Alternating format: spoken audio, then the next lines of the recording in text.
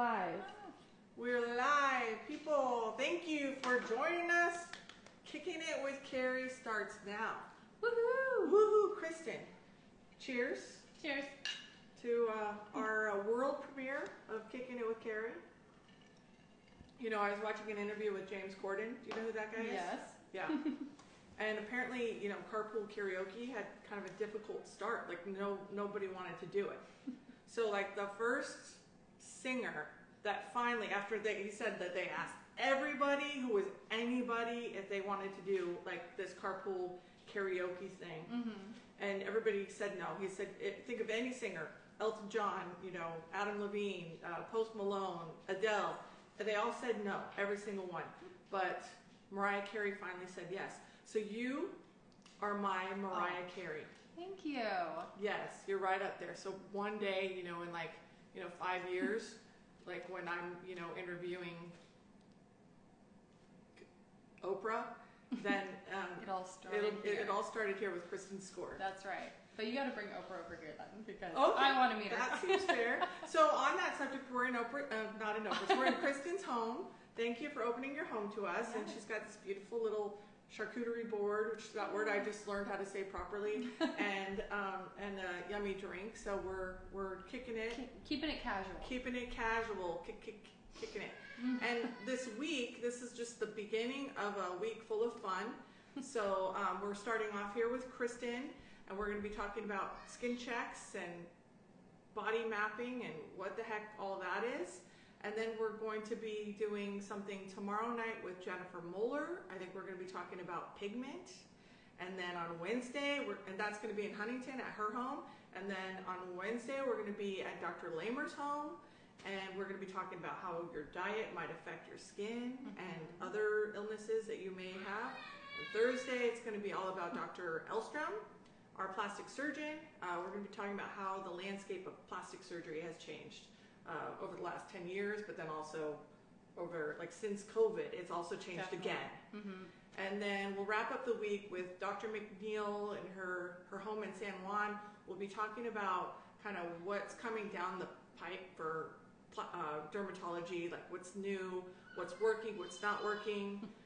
So lots of interesting things. You guys can, you know, set your calendar, your Google calendars, and join us every night. I would love that, and it would be nice to have more than just my mom watching. Mom, love you. Thanks for watching. Appreciate it. But tonight, we're here with Kristin, and I struggled with what should I wear for the world premiere of Kicking It with Kerry.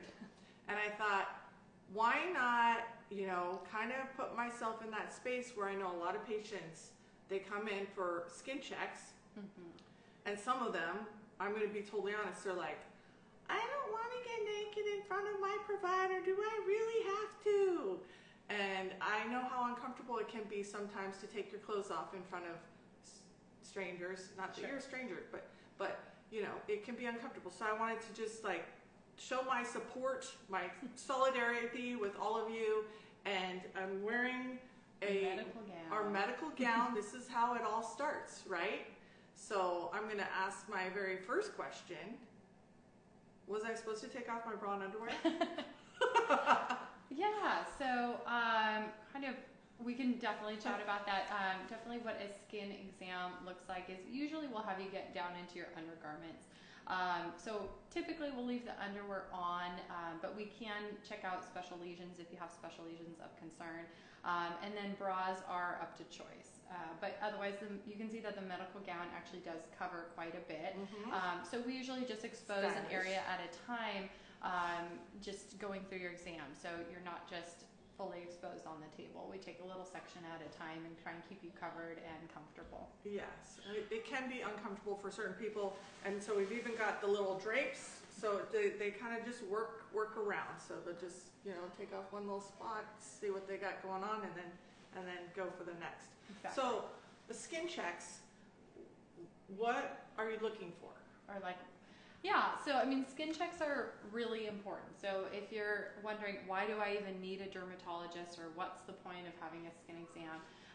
Skin cancers are one of the most common cancers worldwide. And of them, melanoma is one of the most dangerous types of skin cancers. So statistic-wise, 1 in 5 Americans will have a skin cancer by the time they're 70. If you've had 5 or more sunburns in the past, that doubles your risk of melanoma. And if you catch melanoma early, your 5-year survival rate is 99%. So it's really, really high. So the big thing with doing a skin exam is really all about early detection. The earlier that you catch anything, the better. So yeah, that's why we recommend skin exams. So oftentimes people are asking, how often should I do this? So the general recommendations are anyone really over the age of 18 should get an annual or yearly skin exam. That's variable. So, kids can definitely get skin exams too if they have any lesions of concerns. I've seen patients as young as 3 months old at some point in time, patients over 100. So it's really, it can be at any age that you start getting your skin exams. Without any history of skin cancer, if you're a fresh slate, the typical recommendation is once a year. If you have a history of certain skin cancers that we'll talk about too, but basal cell carcinomas, squamous cell carcinomas, or if your provider says that you have a lot of atypical moles, they may want to see you every 6 months. Right. And then if you've had melanoma in the past, it's generally every 3 months. But your provider, whoever you meet with, will take into account your history, your family history, what they see on your exam, and make a suggestion for you. But in general, if it's your first time, kind of plan on once a year. So, and if, let's say your brother had melanoma, how does that affect you? Yeah, so for familial genes, if you have a direct sibling who's had a melanoma, it increases your risk by about 30% or so of potentially developing as well. So you definitely want to get at least your yearly skin cancer screenings. 30%, okay. Is that different if it was mom or dad? No, in general, within the family. So Okay. any direct family members, blood relatives, direct. Yeah. So in the skin check, you're looking for atypical moles, possible, which could maybe be melanoma. Yeah. Let's say you find a mole that's sort of atypical. What do you do? What's the first step? Yeah, so if we're walking through a skin exam, for instance, if it was your first time, so we'd get you into a gown like this, have you lay down on the table, and we really check you from head to toe. So we'll start at the hairline and the scalp. So it's a good idea to wear your hair loose so we can check that. And ideally not wear makeup, but I understand that a lot of times people jump into appointments and go somewhere else or go to work. So we can look through that. But essentially we'll go head to toe and look for suspicious lesions, and we'll flip over and check the backside too. So in terms of what we would do, you might see different tools that we use during the skin exam. So while we're looking at the skin, I actually brought this home from work. So this is called a dermatoscope. So your provider might have some version of this. And it looks at lesions almost microscopically. So it really blows up the lesion, but it has different lighting capabilities too that highlight different topography of the skin lesion. So that can help lead us to if it's something that's more or less of a concern, and then if we need to treat it. So you might see us using this during your exam. Should we find a spot, so there are certain spots that we might treat proactively with something like liquid nitrogen. So we also have liquid nitrogen at home. I had to make sure we kept this away from the kiddos so that it wouldn't burn anything or freeze anything, because it kind of looks like a blowtorch. Sounds kind of loud and intense, and it's just really, really cold. But it basically locally will destroy some abnormal tissues. So we'll use it for things like precancerous lesions, which I'll get into too. So you might see them break this out and say, hey, we need to freeze a spot or two. And then if something is really suspicious for a skin cancer, or we need to get some more information, your dermatologist might recommend a biopsy. And so what that looks like is we'll find an area, document it, and we'll numb it so you don't really feel anything. But this is my dog, Harper. She's very, very sweet, but she loves extra attention, so she's making her cameo. But we numb the area so you're comfortable and you don't feel any of the biopsy, but we'll take a portion or sometimes the whole lesion, just depending on size, location, that kind of thing. And we'll send it off to a laboratory for testing. And so pathologists will then take a look at that tissue and decide if it's something that we need to further treat. Like if it's a skin cancer, that may direct what your treatment is from there, and how we want to go about it. But that can also be basically the style of skin cancer that it is, or type of skin cancer, as well as where it's located. That can play a role in what your treatment recommendation is that be also. Mm-hmm. And speaking as somebody who's had, a couple of skin cancers, I would say if you have some sort of red raised spot, or I've had a few that are like almost like pimples that just don't go away. You want to get those checked out. You want to come in, and even if you say, like Kristin was just saying, if you don't have a history, you come in every year. But guess what? If one of those spots pops up and you have it, and it's just like not going away, or you pick it and then it goes away and then it comes back, guess what? You got to come in and get that checked out. That's always a good sign to, like, a rule of thumb if it's not going away. So. Yeah, absolutely. So if it's 8 months, but you've got something new and you're not sure about it, absolutely go into the office. Do not wait for your time slot. Come in if you ever have a lesion in between. So absolutely come in, ask questions about it, just get it looked at and make sure that you don't have to worry about it, or we do, or we have to do something. But yeah, that's just a general guideline for your whole body screening. But you're always welcome to come in sooner and get little spot checks and things like that. We do that all the time. Right. And then, so I'm used to more of like those basal cells, the squamous cells, but the atypical mole thing, that's not my jam. Like I don't know too much about the atypical moles. Now I know a lot of people might have 1 or 2 moles, and then there's some people that have Lots. Yeah. 50. Mm-hmm. Mm-hmm. And so what is it that you're looking for, in a mole that's concerning? Yeah. So I definitely get asked that all the time. Patients who are like, what did you actually see on me? Or what's the difference between that versus this one? Or, just things that they can check at home. So at home, you kind of want to do a little skin check and be aware of what you have on the body too. So we're going to put on a couple pictures in a second. We'll have Kate, my camera crew kind of took an exit. We might be having some. No problem. We got some pictures. We got woohoo.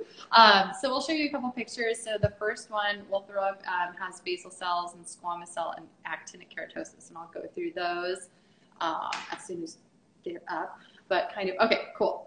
So we've got some pictures up there. So first is basal cell carcinoma. So those are probably the most common skin cancer. About 90% of basal cell carcinomas, squamous cell carcinomas, and actinic keratoses are derived from sun exposure.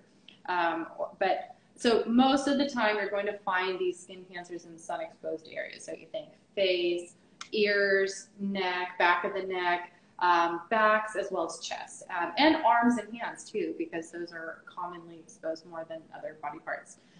So again, most of these are from sun damage and direct UV exposure. But basal cells are the most common. Those will typically present as like fleshy colored round growths, or pearly bumps, or sometimes pink patches. And so that's, if your provider sees something like that, they probably recommend a biopsy.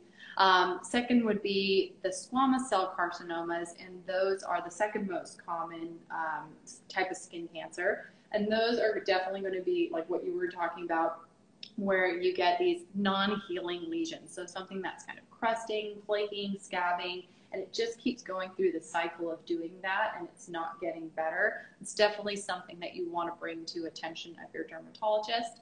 And then lastly, on that slide or that picture, you'll see actinic keratosis. And actinic keratosis are not skin cancers, but they're precancerous growths. And they can develop into squamous cell carcinoma. So skin cancer can come up from those. So they're like an early sign of damage. Mm-hmm. So when we see those, that's why we pull out this trusty little guy, because we can treat them early on and hopefully prevent biopsies, cutting, and more skin tissue removal if we can get them really early. And we have lots of other treatments that are available in the office for more extensive actinic keratosis. There are prescriptions and photodynamic therapy treatments and all kinds of things that we can go there if that's like the path that we recommend, depending on the extent of everything. And if you really enjoy watching me on these things, you can watch my YouTube video on blue light treatment. Yes. And what else have I done? I've done it all. I've done all that fun stuff. Kerry is a great person to reference and ask questions about any of these treatments. Oh, and I'm very lucky to work at a dermatology practice. So that's quite handy. Perfect. So on the next picture, we have your pigmented or colored moles. So you're asking about more atypical moles. So this is where you kind of get in the pigmented or colored mole category, and where we worry about things like melanoma. So melanomas come from the color-based cells in your skin, so melanocytes. And they are dangerous because they can grow deep and they can spread throughout the body and cause systemic disease. So the general rule of thumb with a brown or dark lesion are the A, B, C, D, E's that you'll see on the picture there. So A is asymmetry. So if you have a mole where one side is a little larger than the other side, if you were to fold it in half and it's asymmetrical, you might want to get that checked.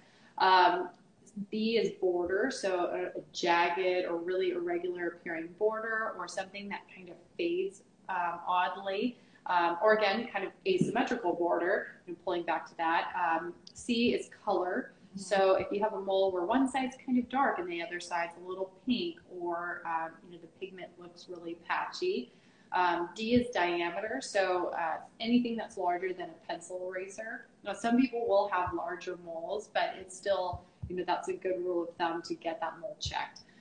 And then E is evolution. So if you have something that's growing, so a lot of times we go, oh, I didn't have that mole before, but then a month later you're looking at it, you're like, I swear it's a little bigger, and a month later you're like, okay, it definitely seems bigger. You want to get those things checked out. Yeah. So really, things that are changing or evolving, just come in and ask the question, get the screening, let's double check it. But really with colored moles, that's a really good guideline, just to, make sure that everything is within normal limits, and et cetera, and have your provider check it out.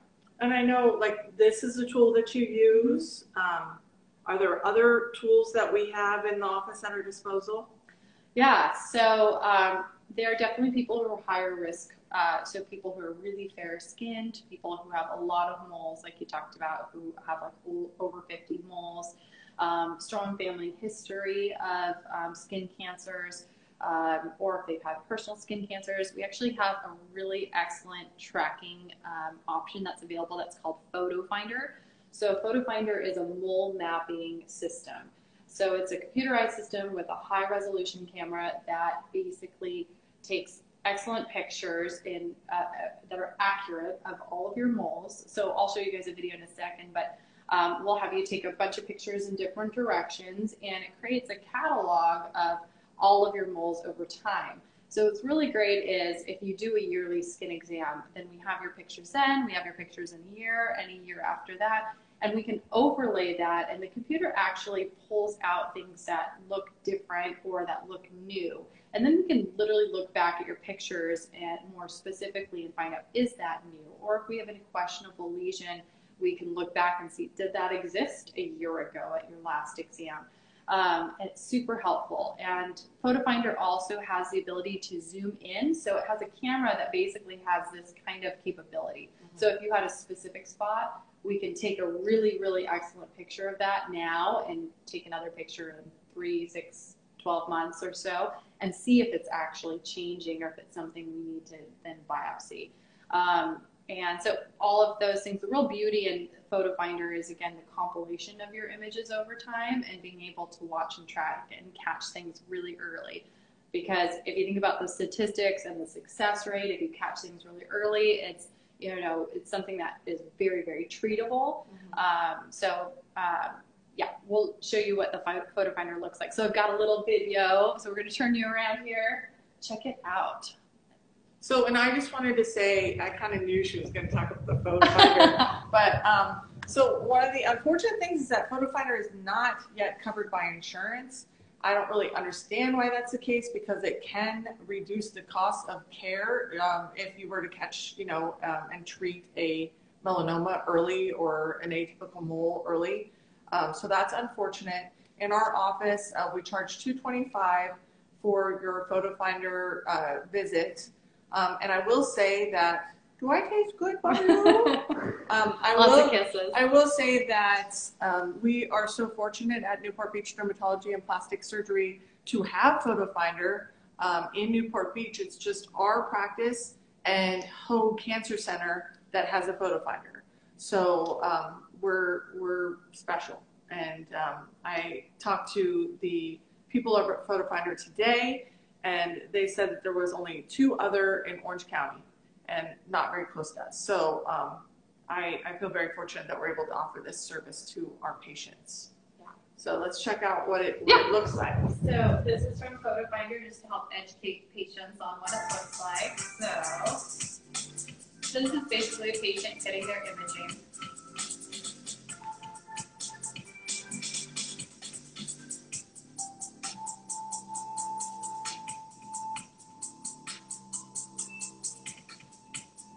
That's that close-up dermoscopy that we talked about, so we can track particular lesions over time and then be able to compare those to see if something warrants a biopsy or not.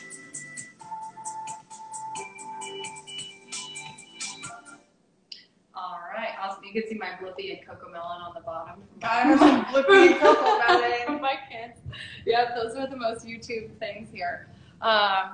So Photo Finder is not a replacement for a skin exam. So you still should do your skin exams, but it's a really good adjunct. So we can use them as a really good tool to making sure that we're on top of everything. And ultimately, it can cut down on unnecessary biopsies or even pull things up sooner and have us biopsy something if we see something new and it's really small, something that we might look a little bit more normal right off the bat, but we can see that it's something new. So it can be positive both ways. Yeah, I think you sort of brushed over that really quickly, but what she said, it can help reduce unnecessary biopsies. Like, that is so cool, because I don't know how many things you've had cut, but it's not fun. Like, when you have to get stuff like shaved off and that healing process. So if you can, eliminate that or reduce that and not have to do it as often, that's a huge thing. Yeah, definitely.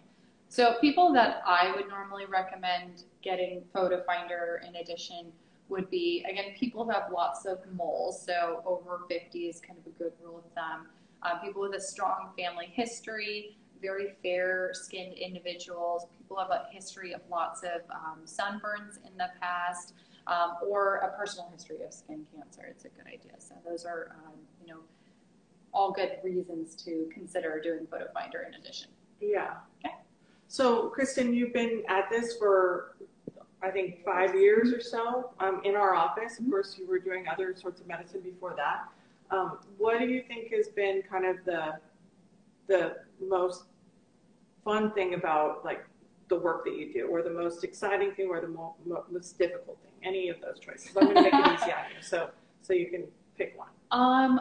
I think what's so fun about dermatology is I feel like so many of the conditions that we come across are totally relatable. Like, everybody at some point, I mean, I'm not going to speak in generalizations too much, but most people have had a rash. Most people have had a pimple. Most people have had a spot of concern on their body, or even on the cosmetic side, had anti-aging concerns or hyperpigmentation concerns or something. So it's such a relatable field where we can all understand what it felt like to be in that position where you had something that was bothering you, or a friend or family member who is in that position, or and again, skin cancer, for instance, is so common that most people know somebody who's had a skin cancer, if not in their own direct families.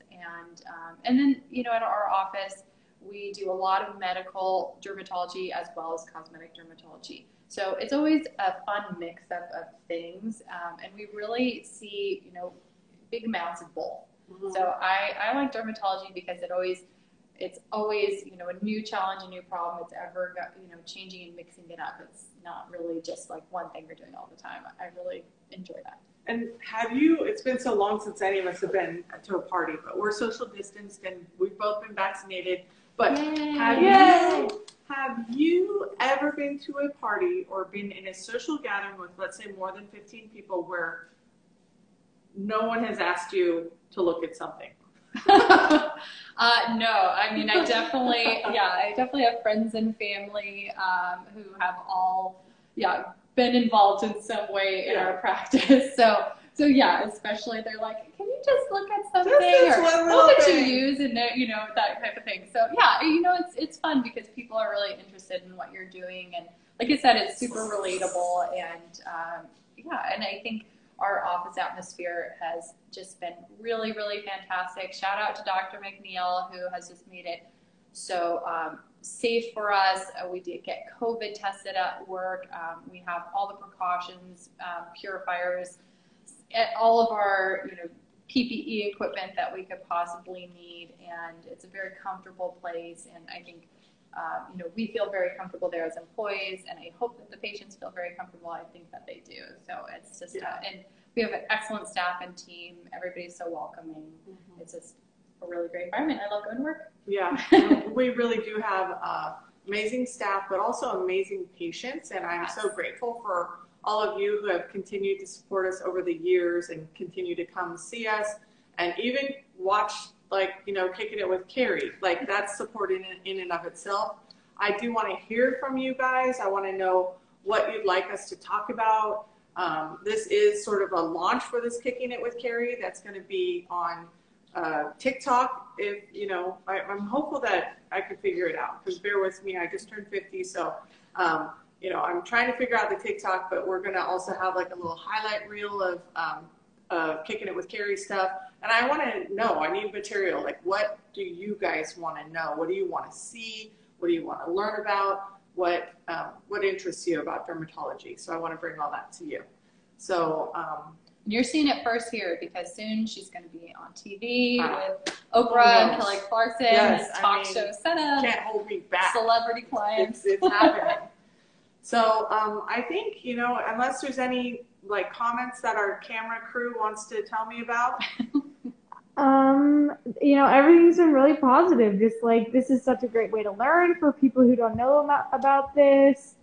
TikTok is going to be such a great platform for this. There's not really any questions, but if you guys want to ask questions, we're here to answer them right now.